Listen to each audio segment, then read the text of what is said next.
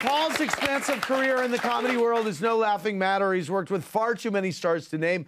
But to let you know what we're dealing with, in Bridesmaids, he actually cut out Paul Rudd's cameo from the movie because it was already too much funny to squeeze in. Needless to say, I have questions about your comedic career. Who is your favorite comedian of all time? I'm a big Lenny Bruce fanatic. Okay. Yeah. Name one comedic actor who's still on your bucket list to work with. Ooh, gosh. Dead or alive? Alive. Okay, alive. Oh man, Judy Greer. Well, I mean, we worked together on TV, but in yeah. a movie. What TV did you work A little thing called Arrested Development. it's like Oh, never heard of it. no one's. And what about Dead, out of curiosity? Yeah.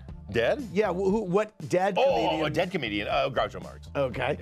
You've collaborated with Melissa McCarthy on a number of projects. What's your favorite thing about working with her? That she's hilarious and she's a great actress at the same time.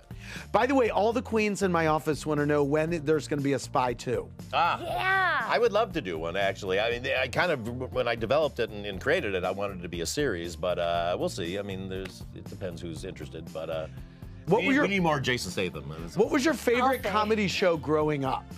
I loved All in the Family. Yeah, that was a good one. If you could make a sequel to one of your projects, which one would it be? Spy. It would. Okay. Who's the first celebrity who told you how funny you are?